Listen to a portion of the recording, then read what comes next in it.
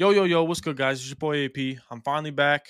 Took a really long hiatus, but hopefully I'm back, making more um consistent videos. Today I'm gonna be starting. I don't want to call it a series, but I'm gonna be making 30 videos within a shorter amount of time. I'm gonna go through every NBA team and what I think they should do in the offseason. It's not gonna be too. It's gonna be my opinions, obviously. I'm not too knowledgeable on the salary caps and all that stuff and whatever. I'm gonna try to get more knowledgeable in it so I can they can be more realistic in my moves I think they should make. But yeah, so this is kind of my opinions on who they should move off of, who they should maybe get in free agency, stuff like that. So we're starting with the Hawks today. Um the biggest elephant in the room with that is you would think it's Trae Young, right? You would think that's what they need, but like they need to decide what the fuck they're gonna do with John Collins, okay? His 2022-23 stats, he averaged 13 points, 6 rebounds, and 1.2 assists. Okay. Now, he's obviously gotten significantly worse since even last year, really. But his best year was the 2019-2020 season when they only played fucking 41 games. Um so I don't really know how you because I'm pretty sure he's making bank. I'm pretty sure he is what's his contract looking like? He's making 25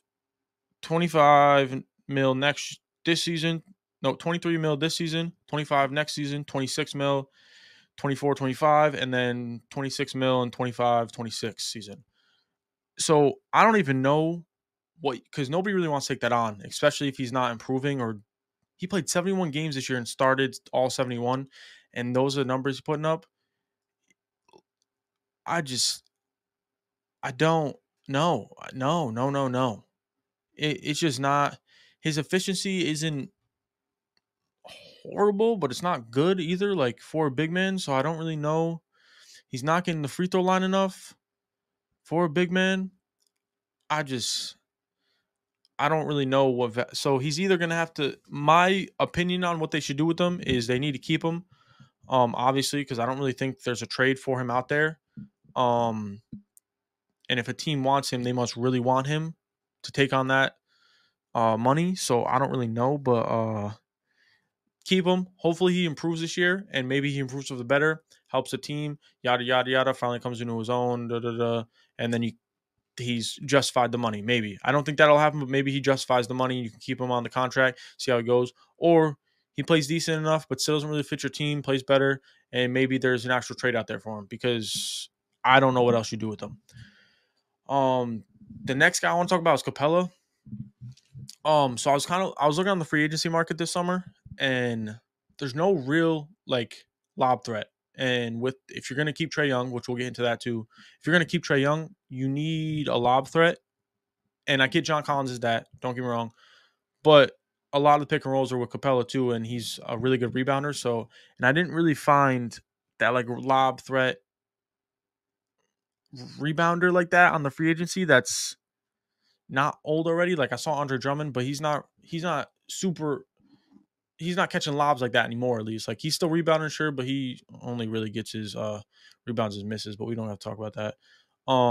So I think you keep Capella unless you can package him in a trade, like maybe with the Collins or something, which I don't know if you want to get rid of both Trae Young's lob threats, but maybe keep Capella unless he's traded for like maybe they can find something. But then again, I keep saying that, and they got Big O on the bench. They got Okongwu on the bench, so maybe you do trade him. I don't know, and figure something out because I think Onyeka Okongwu is the center of the future for that team. So maybe you do trade him. Yeah, yeah. I don't know. Maybe you keep him for right now. That's tough. That's tough, I guess.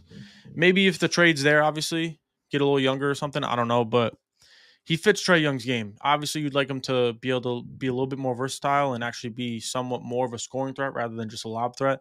But Trae Young's made it work, I guess.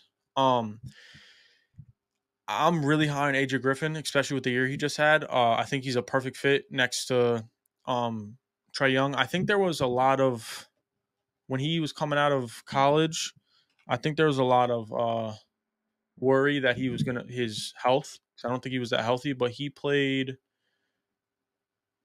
72 games this year, only started 12, but he played 72 out of 82. So that's, and I don't remember him. I don't, obviously, he only missed 10 games, so he didn't have a significant injury this year. So I think that was a lot of people's worry, was that he wasn't going to stay healthy, but he's shown that he has so far, at least. Shot 39% from three this year. Free throw, he didn't even shoot that many, but he shot 90%, but he didn't even shoot one free throw a game, so I don't really count that. But yeah, no, he's gonna be a nice player again, alongside Trae Young. But with that being said, do you trade Trae Young? Because I have no idea whatsoever. I have Bleacher Report pulled up, and I'm gonna talk about some of the trades that they said that they could get for Trae Young. And I like Trae in Miami. If you put him in Miami, I like that a lot. The first trade they got in Miami is Kyle Lowry, Duncan Robinson, 2027 first round pick and 2029 first round pick for Trae Young, straight up. Well, just Trae Young, obviously. I kind of like that because yes, you lose the picks, but I think they're in win now mode, especially with the run they're having now. Just holy shit. You lose Duncan Robinson, and he has been playing better. Don't get me wrong, but you kind of get off that money because you were kind of iffy about he wasn't really playing, so you get off that money. And with Kyle Lowry gone, I mean, you're just getting younger in that position, and then you still have Gabe on the bench and stuff as the point guard, so you just get younger. Obviously, Kyle Lowry gives you more of that veteran leadership and also like a defensive minded guy too. So, and then the other trade they have for Miami is Tyler Hero, Duncan Robinson, and only the 2027 first round pick. I hate that because I think now defensively they lack a lot, but a backcourt of Trae Young and Tyler Hero sounds really nice offensively, alongside Jimmy Butler, Bam, and maybe they find a center in free agency that's more defensive minded. That's a nice group. You can hide behind the defensive deficiencies that they have in the backcourt with the three other guys that they have on the court. If I'm Miami and this trade happens, I'm doing the Kyle Lowry and Duncan Robinson one with the 2 first round picks for Trae Young, just because you get younger. And I mean, Duncan Robinson he's been playing a lot better, especially alongside Bam doing the dribble handoff games and stuff like that. But Kyle Lowry's a big hit too, but he's probably going to help you win a ring this year if you guys win a ring. And he's getting old. I think he's 35, so I would do that trade. The next team is the Bulls. Now, this is Bleacher Report, mind you. I'm going off all Bleacher Report. Zach LaVine and the 2027 first round pick for Trae Young, straight up. I don't really know how this helps either team. Because if I'm not mistaken, for a big man on the Bulls, you don't really give Trae Young that lob threat. Vucevic is not it. Zach LaVine on the Hawks.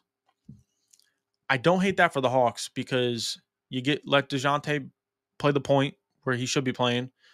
Be that facilitator. LaVine's a scorer. LaVine will probably have to play the 3 though with AJ Griffin because I think you start AJ. But the Hawks got a lot of young guys though too. They got a lot of guys on good contracts too, I'm pretty sure. Let's see. Okongwu, obviously, but I'm talking about like guards area. Yeah, they got AJ Griffin till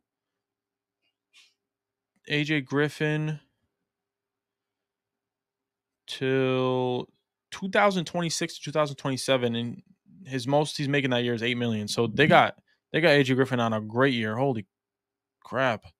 Sadiq Bey is also a nice young player, and he's only making $6 million a year. Well, he's making $2 million this year, $4 million next year, and $6 million the year after that. Jalen Johnson is also a up and coming guy. I don't think he'll be anything too big, but he's a good defensive player. But yeah, and DeJounte isn't making that much money either. You gotta, dude. I don't know if I'm wrong with saying this, but you gotta get off the Bojan or Bogdan contract. I don't like that unless he shows something. I don't know. DeAndre Hunter is making a decent amount of money too, but I think he'll step up a little bit though. But anyways, I like Zach LaVine in that, but then you kind of hinder AJ Griffin because he's not going to be getting more playing time. At least he'll get about the same he has now, because then you get a player that takes his position. But I don't know. I don't hate that. I don't hate this trade at all, actually. But I think the Hawks win way more than the Bulls. because I think the Bulls are still, even with Trey in that position with DeRozan and Vucevic and Patrick Williams, I still think they're in the 7 to 10 range. I don't see them getting out of that. The okay, this trade, and then as soon as they say the trade, it says, all right, let's get weird because this is super weird. The Dallas Mavericks, they trade let me speak, Kyrie Irving and the prospect selected with the 2023 first round pick, for Trey Young and a sign and trade and free agency. No, I I don't know if it's just me or it just seems weird to me. But a pairing of Trey Young and Luca, just two super ball dominant guys, it just doesn't. It's not clicking for me. Um, Maybe the Hawks get a little bit better because Kyrie. I mean, he played off the ball quite a lot in his career, so I think he can do that. So the Hawks, it kind of makes sense with Kyrie because then Murray plays the one again, and yeah. So I guess, but that's just super weird. So I don't really like that. The last one is the Clippers. They got Eric Gordon, Terrence Mann, Bones Highland, 2028 first round pick swap, and a 2029 first round pick for Trey Young. You're getting rid of Eric Gordon, old. No offense to him, but you already got enough veteran guys on that team. Terrence Mann is kind of a miss. Bones Highland, he's still upcoming too, but I mean, they're in win now though. You know what I'm saying? So a pairing of Trey Young, Paul George, and Kawhi Leonard with anybody at the 4 and 5, serviceable guys who can play somewhat defense and shoot the ball a little bit. That's looking nice. So I don't hate that, but once again, there's not enough basketball to go around for them. So I don't know. That would be kind of weird. And then the other one was just Paul George for Trey Young straight up. Once again, I think the Hawks win out more. And actually, no, I think both teams do because the Hawks get their superstar. Like, not saying Trey Young isn't, but Paul George has proven to be that guy, even though he said he's not on this team, which I don't really. You don't have to say whoever is the guy. You didn't have to say it at all, but whatever. Um, so yeah, Paul George for Trey Young straight up. I like Paul George alongside Murray, and then you got defensive guys and stuff like that. So, and I think Collins becomes a little bit more of a threat too because Paul George. Yeah, I don't know. I don't know. Once again, I don't really want to talk about Collins because that situation is weird to me. Um, and then so the if I'm this thought, I probably obviously if I'm the Clippers, I want to get rid of Eric Gordon, Terrence Mann, and Bones Highland over Paul George. But whatever. What I think the most realistic one is probably the Heat one because I think he was linked to it when they first said something about Trey getting traded. And if I'm Miami, I'm keeping Tyler Hero and I'm getting rid of Kyle Lowry, which is the only difference besides the 2029 first round pick. In that you trade Duncan Robinson regardless, and then you trade the 2027 first round pick. I'm keeping Tyler Hero in that situation though. It just doesn't make sense. Even if he has for some reason, which I don't think he would, but for some reason has to go back to the bench. That's the best 6 man in the league right now. So you take that. Um, the last thing I got here is they have a lot of nice young guys, right? I think I don't even know what they got. I think they got Sadiq Bey for like chump change. I think they got him for second round picks or something. Let's see who the guys. Also, I don't know if he's relevant with the Hawks. If any Hawks fans are watching this, get rid of Jarrett Culver, okay? Bye bye. Don't re-sign Derek Favors. I take that back though because he's probably the guy with the most veteran and most like playoff experience possibly. So maybe you can on a vet min. I don't know who this Vit Krejci guy is, but I don't even know why he's making money if he's not playing for you guys. There's a lot of guys that are making money right now that I don't know why they are. All around the league, not just with the Hawks. But honestly, all right. So overall, they got to make the decision to trade Trey Young and or John Collins.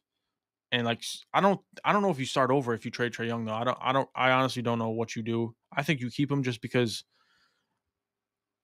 I don't think you can get back what you want for him. I don't know. It's weird. Like because like I said, if you do the fucking Heat trade with Kyle, like what do you really get with Kyle Lowry and Duncan Robinson? You know what I'm saying? Like that's not really equivalent to Trey Young. So I don't really know what you do with that.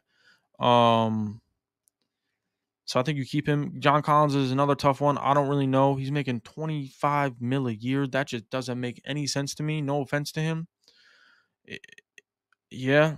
Um damn. Uh, Murray's on a good contract now, but he's gonna next not well, yeah, this year coming up. After this year coming up, he's gonna be a free agent, so he's gonna be either looking to go somewhere else to get a better offer here. So I don't know, but they have a lot of.